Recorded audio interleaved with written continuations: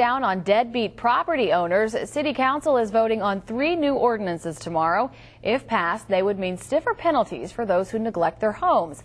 News on 6 reporter Chris Wright is live with the new details. Chris? Jennifer, the city says it's sick of properties like this one here, abandoned, full of overgrown weeds, grass that's way too tall, and believes that these new ordinances will finally give them the tools they need to track down those owners. Rosita Ellis keeps her lawn mowed and her flower bed tidy, but her home is surrounded by vacant, rundown properties. What is it like living across the street from that?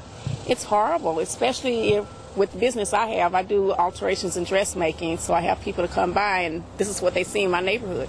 Mayor Bartlett chose this neighborhood to announce his proposed quality of life ordinances. These are like a cancer. They spread throughout neighborhoods. They allow debris to accumulate. They eventually result in people leaving neighborhoods. The first ordinance is aimed at vacant buildings. Owners of these properties cited for violations will have to provide liability insurance and a plan for demolishing or fixing the property. Particularly for those irresponsible property owners, particularly those who have investment property, we want them to be responsible citizens and responsible property owners. The second ordinance would replace the city's property maintenance code. Homeowners would be required to take care of attractive nuisances. That includes things like building fences around swimming pools and removing graffiti. The third ordinance would give inspectors more power to crack down on repeat offenders. The mayor believes these changes are needed to save neighborhoods.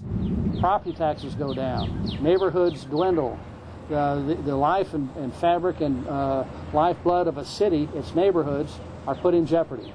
Failure to obey the new rules could result in stiff consequences. The maximum penalty is a fine of $1,000 a day and 6 months in jail.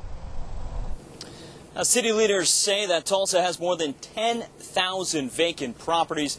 Under these new ordinances, if they are approved tomorrow, owners of those properties would have to provide contact information to the city if they choose to move out of the state. Chris Wright, the News on 6 tonight.